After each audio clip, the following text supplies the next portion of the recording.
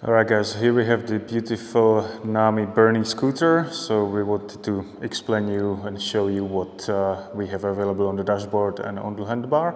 So this is the main control panel for the switching on and off. So by holding it you can see the beautiful display starts.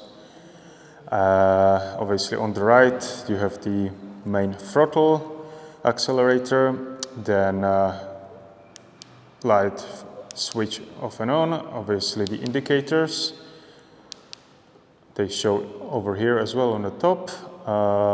Then on the left control here you have a plus and minus, so you can choose between different gear modes. So you go from economy to sport, custom and extreme.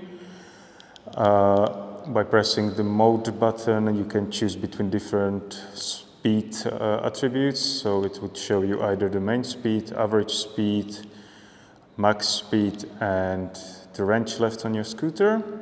In the bottom you have trip, so how many miles you have done today.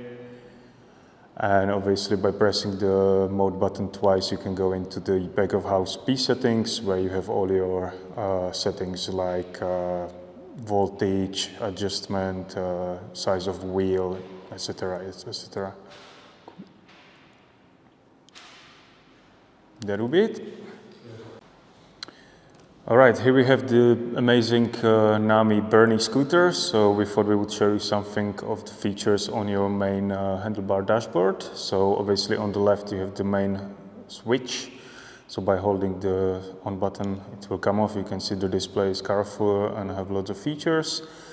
On the right of the display you have your light settings, so the main LED light on the front, your indicators which show as well in the corners of the display, so you know that they are on.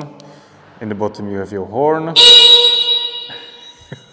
is quite loud as you can see. Obviously the throttle, and then on the left again you have the mode settings. So by going up and down you can see it shows here, you can change between your different speed modes. It goes all the way to extreme.